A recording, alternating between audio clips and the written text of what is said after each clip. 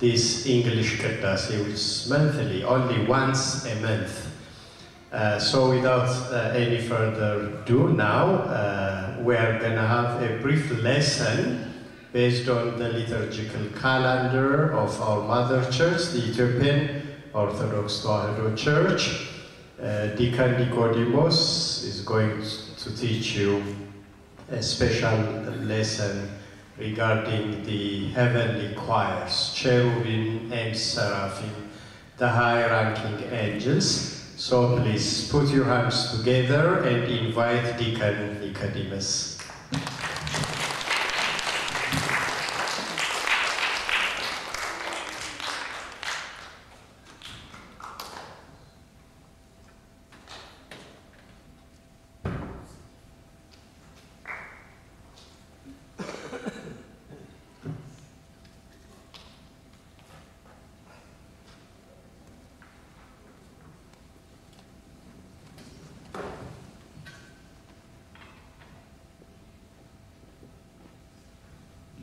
In the name of the Father, the Son, and the Holy Spirit, one God, amen.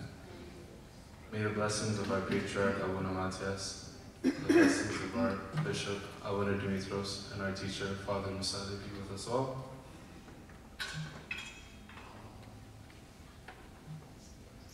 Yeah, how are you guys in Deacon Nicodemus? How are you guys liking the English Kidest? Glad to see a lot of faces today, and so today's topic will be about Seraphim and Cherubim. In Amharic, it's called ሱራፌል and Kidest. And it's just going to be a brief lesson, just so we get to know who they are, what they are, and why they are important.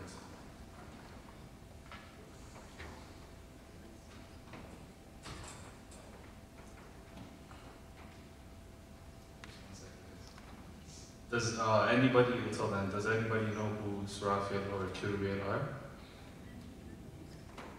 Hands? They're angels, yeah. So they are part of a hierarchy, and I am going to get into that.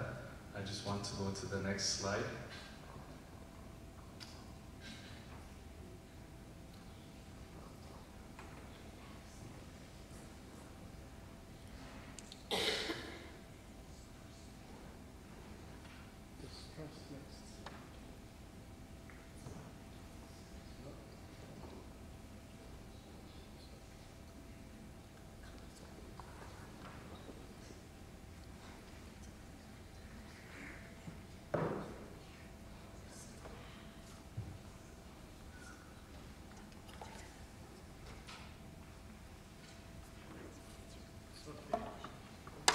Okay, so who are the Seraphim and the Cherubim?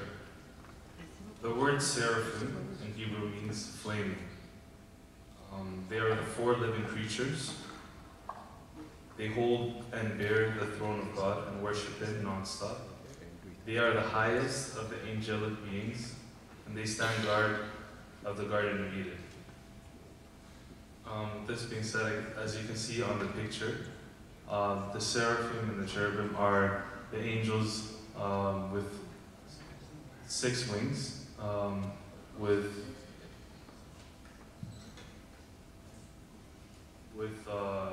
many faces. So we're going to get into what kind of faces they have and why they're like that, and so forth.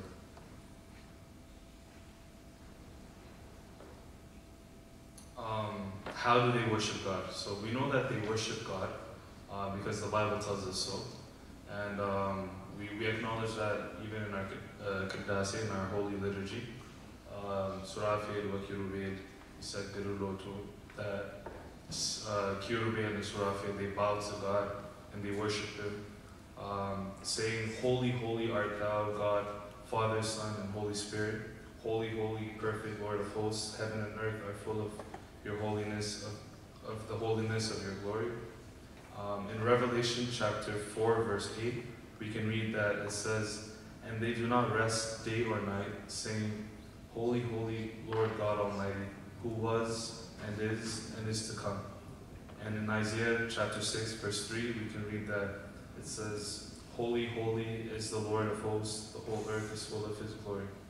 These are the chants that the seraphim and the cherubim say to God the Most High, non-stop. So they say this day and night.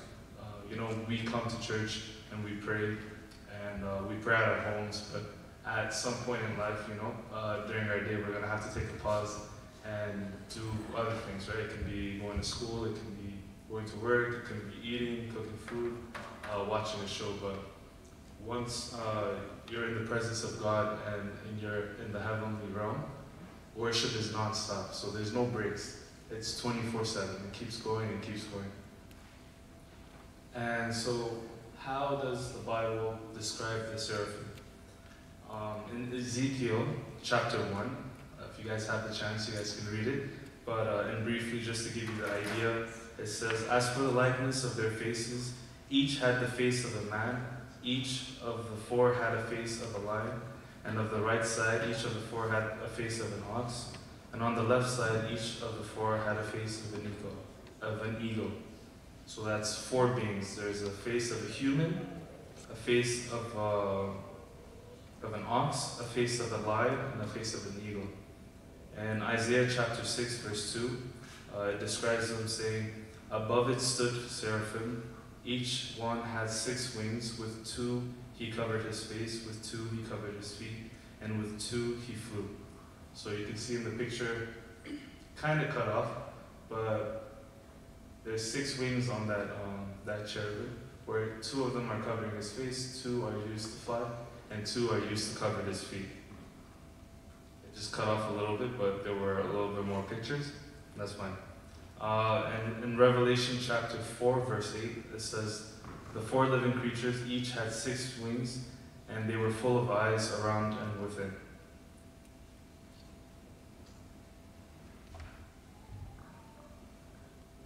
So where do we find them?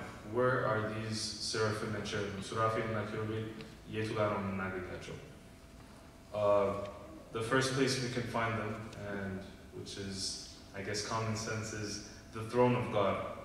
So in Isaiah chapter 37, verse 16, it says, "O Lord of hosts, God of Israel, the one who dwells between the cherubim, you are God, you alone of all the kingdoms of the earth, you have made heaven and earth." So as we talked about earlier, ሱራፌል and Cherubim, they carry the throne of God and they surround him. So we know that we can find them there. A second place we can find ሱራፌል and Cherubim are at the gates of the Garden of Eden. After Adam and Eve committed the first sin and were kicked out of the Garden of Eden, we know that God placed the cherubim to protect that place, and that mankind can never enter back. So in Genesis chapter 3, verse 24, it says, "So he drove out the man, and he placed cherubim at the east of the Garden of Eden, and a flaming sword which turned every way to guard the way of the tree to life, the tree of life." So you can see a kind of a picture of the valley of the Garden of Eden, and the cherubim and the seraphim standing guard, not letting anyone pass through. Last but not least, another place you can find the cherubim and the seraphim is God's throne on earth, the Ark of the Covenant. So in the Old Testament, we know that the Ark of the Covenant was built directly by humans, but it was instructed by God himself. And so in Exodus chapter 25, verse 20, it says, "The cherubim shall have their wings spread upward, covering the mercy seat up with their wings and facing one another. The faces of the cherubim are to be turned towards the mercy seat." So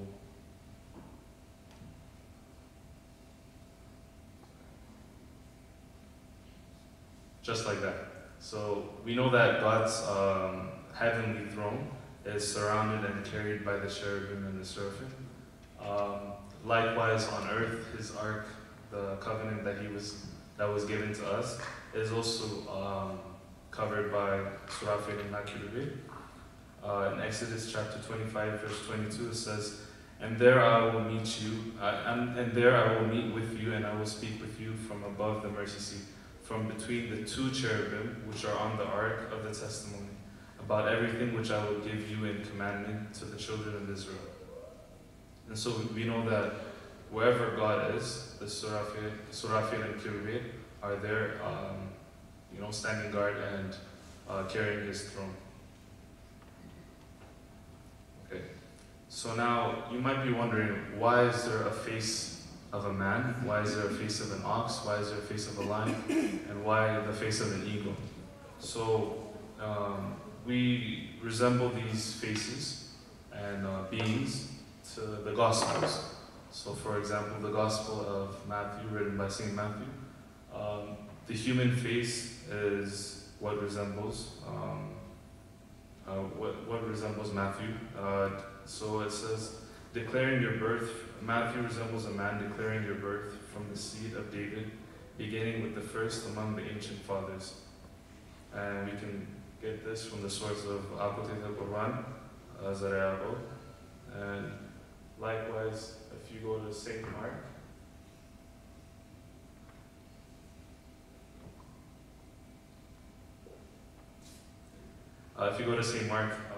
St. Mark is resembled with the lion, who roars, declaring and preaching to those in Egypt with the upright Orthodox faith.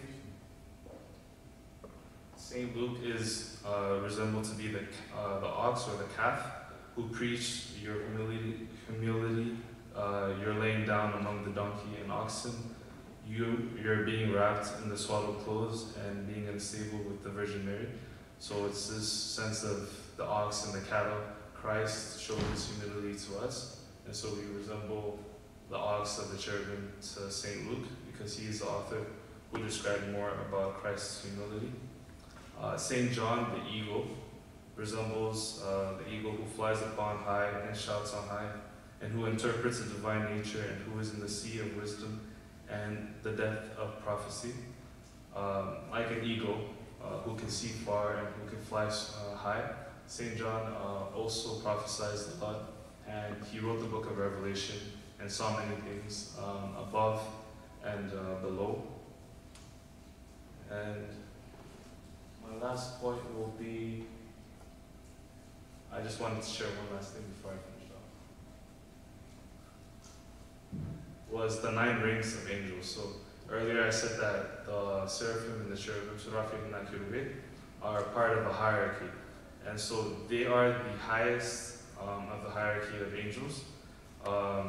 After that, we can find the thrones, the dominions, the powers, the authorities, principalities, archangels, like St. Michael, St. Gabriel, and then we find normal angels, which are ranked number 9. So this is Zadenu Nagademerat. And with that, I would like to end my teaching. But thank you, God bless. Let the word of Christ dwell in you richly, in all wisdom, teaching and admonishing one another, in psalms, hymns, and spiritual songs, singing with the grace in your hearts to the Lord.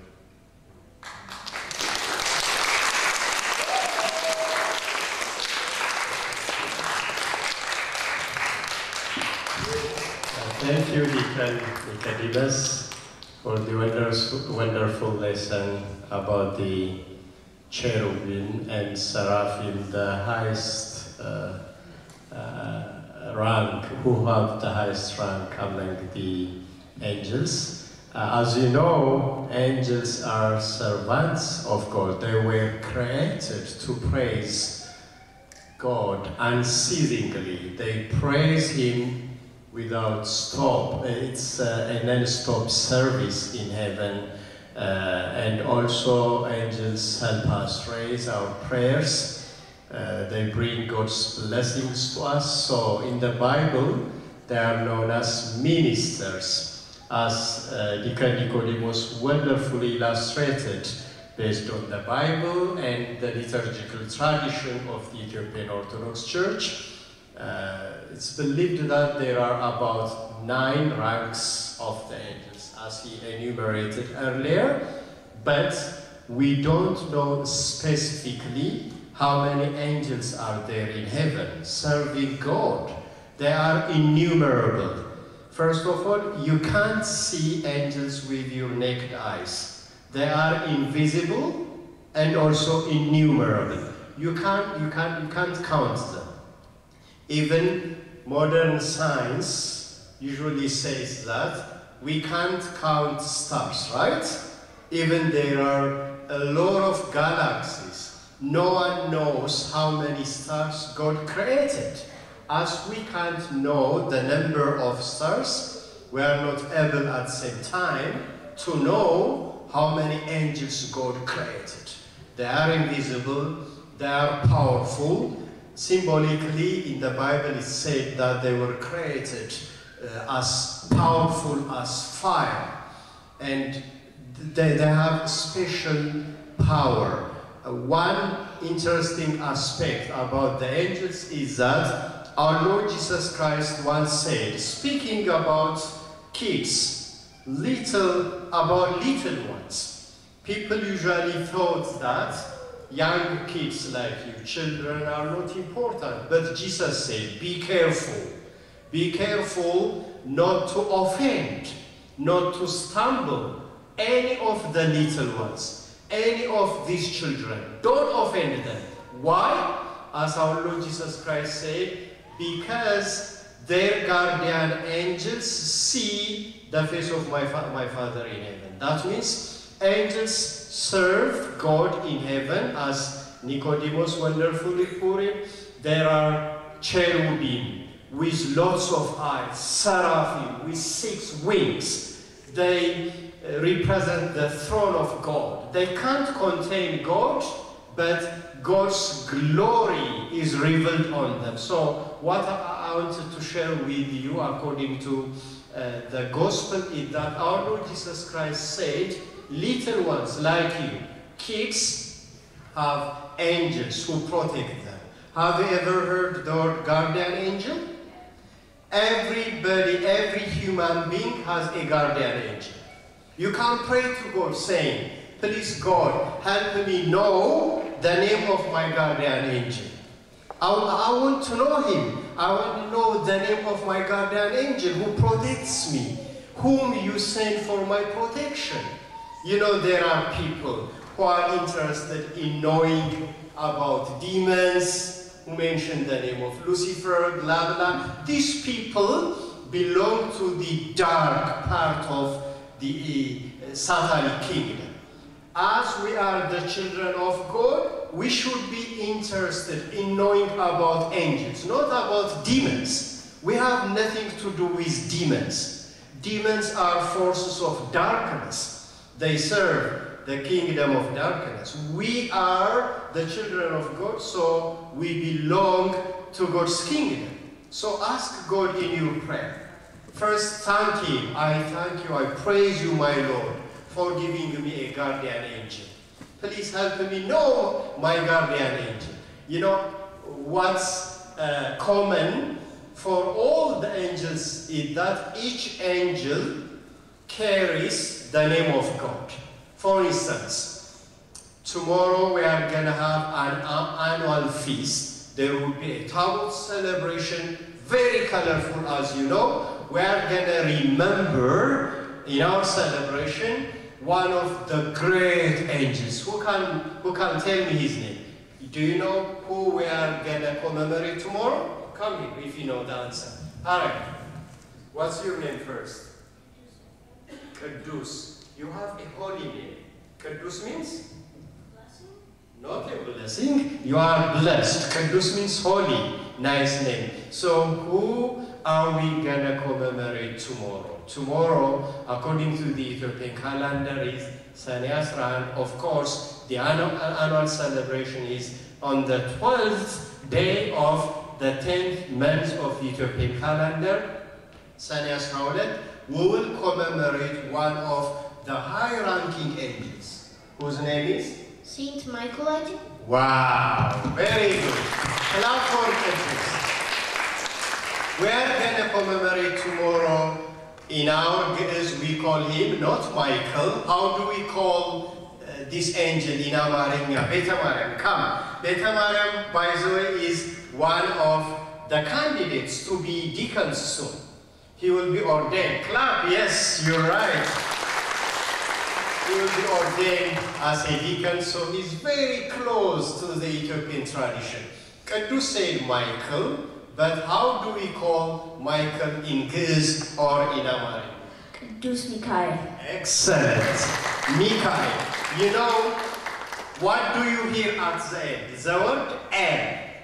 The word El represents the name of God. Mikael means who is like God. Who is like God? No one is like God. God is our creator, our maker. So no one can search the attributes of God. Even the angel's name testify God's glory. Mikael is one of the top high-ranking angels. Okay, tell me any other angel's name that you know, other than Mikael. Come, okay, from the girl's side. Alright. Come here. What's your name, though? Elian. Tell me one name of an angel that you know. Kiddush Mikael. He said already Kiddush Mikael. Gabriel. Gabriel. Very good. You see, Mikael means who is like God. Mika, even in Greece we say Manu. Manu means in Greece who. We say like in America, Manu. So Mikael means who is like God. God is, you know, unknowable. He is beyond our comprehension. He is beyond our understanding. So this sweet girl told me the name of another. Is your name Eliana? Eliana told me the name of another angel, which is Gabriel. You see, every angel's name, every angelic name ends with En, which is God's name. El means God. So if Mikael means who is like God, Gabriel means the servant of God. Okay? Gabriel means is even to serve. Gabriel, for instance, servant of Mary. Gabriel, servant of God. Mikael means, I just told you now. What does Mikael mean? Who is like God? Gabriel means, you forgot, even after a minute, the servant of God. Okay, any other angel's name that you need to remember before we go to the final benediction by our Father, His Grace Abuna Dimetros. Are you sure you know the name of an angel? Come here. You are one of the candidates for diaconate, right? You are studying with Abba Kiros. What's your name? Elnathan. Elnathan. Tell me one of the name of these great angels. Kiddush Raphael. Very good. Raphael. In English, Raphael, or in Greek and Amharic, Raphael. If Mikael means who is like God, and Gabriel means the servant of God, Raphael. Anyone who knows what Raphael means? You may remember in our tradition we have a special day when we commemorate Saint Raphael or Raphael during the final month, the little month, which is known as, the Ethiopian calendar has 13 months, not 12. So, not 12 only. In that little month, it has 5, sometimes 6 days. We do remember Saint Raphael and kids in Ethiopia because that season is rainy season. They go outside when it rains and they have fun, saying it is a blessing. Those who are sick look for healing on that specific day of Raphael. I gave you a clue. I say healing. So Raphael means, any guess? Are you sure? Okay, what's the answer? Healing? Yes, the healing of God. Very good. Raphael means the healing of God or God heals. One more angel at least from the boys' side. Who? Are you sure you know? Okay, come to the pulpit. Hurry up, we are running out of time. You don't have a netala today. Where is your netala then? Why did you put it there? Okay, come for now. What's your name? Lu. What's your name? Lu. Le'ul. Yes. So, what type of An angel are you going to tell us? ቅዱስ ሱራኤል Excellent. I told you that every angel's name ends with El, which is the name of God. Michael means, boys, Michael means what? Who is like God. Gabriel means the servant of God. Raphael means the healing of God, or God heals. Finally, Uriel means the light of God. You see, light. Ur means in Hebrew, light. In their names, angels glorify God's name.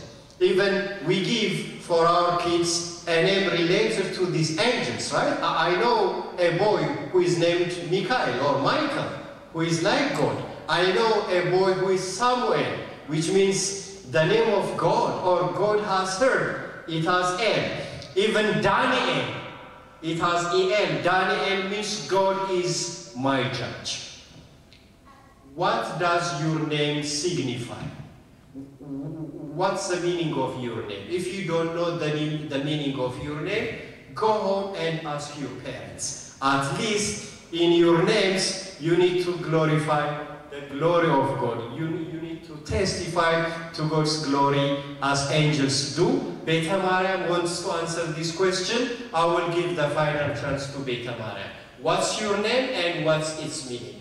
Now an assignment for you guys. Go home and tell your parents. Today, Deacon Nicodemus taught us, also a priest at church said, every angel's name carries the name of God. Every angel's name has N at the end, which is God's name. Mommy, Daddy, what kind of name did you give me? Am I honoring God in my name as I'm supposed to do it throughout my name? For instance, here I see one of our amazing girls who grew up in our church, whose name is very meaningful. Sorry for being a sudden, but some Ethiopians are very careful. For instance, we have a girl by name Tsalot, whose last name is Tasama. Tsalot Tasama means prayer has been heard. Very beautiful. Please put your hands together for the family, for giving them such a name. Okay, Beta Mariam, give us the meaning of your name. If you don't know the meaning of your name, I will be surprised. First, your name is? Which means? Mariam. In English? House of Mary. Excellent, House of Mary. Ask your parents about your names. At least know your baptismal names. If you don't know your baptismal name, the church gives you a special name. For instance, Fikra Mariam, the love of Mary. ክንፈ ሚካኤል, the wing of the angel Michael, and so on. Even when the church baptizes you, the church assigns the names of the saints so that you may have a saintly life. Let's stand up for final prayer and benediction. Glory be to God the Father, the Son, and the Holy Spirit, now and always, forever and ever. Amen.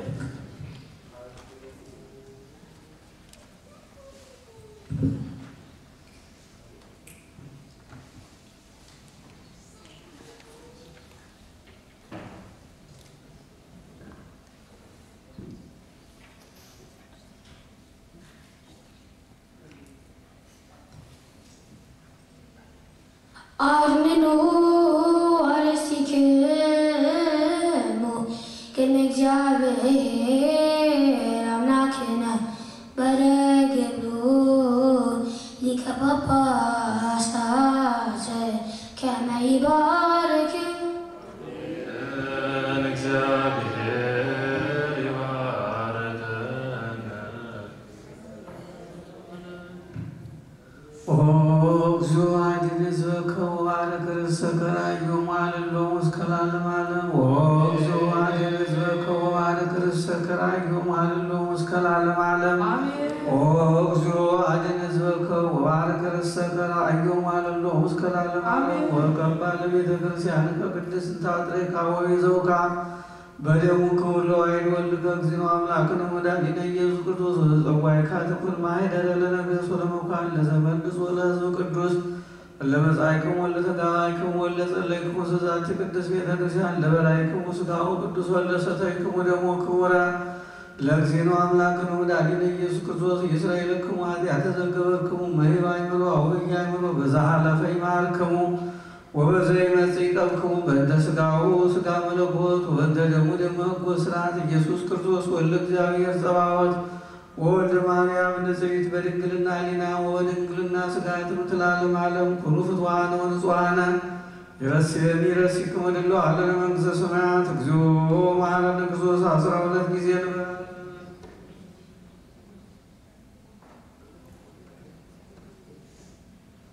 በእንተ እግዝእትነ ማርያም መሐረነ ክርስቶስ 12 ጊዜ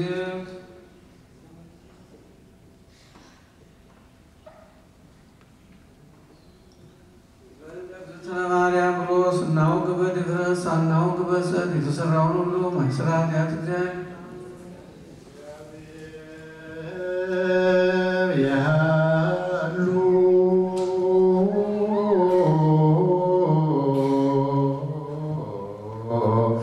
ምስለ ኩልክሙ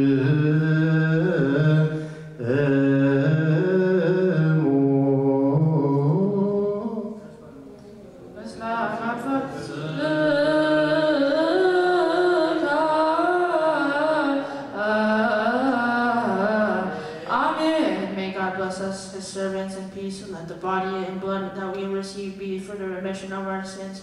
O Lord, enable us by the Spirit to tread upon all the power of the enemy. We all hope for the blessing of your holy hand, which is full of mercy. Keep us away from all evil works, unite us in all good works. Blessed be he who has given us his holy blood and his holy body and his precious blood. We have received grace and eternal life by the power of the mercy of Jesus.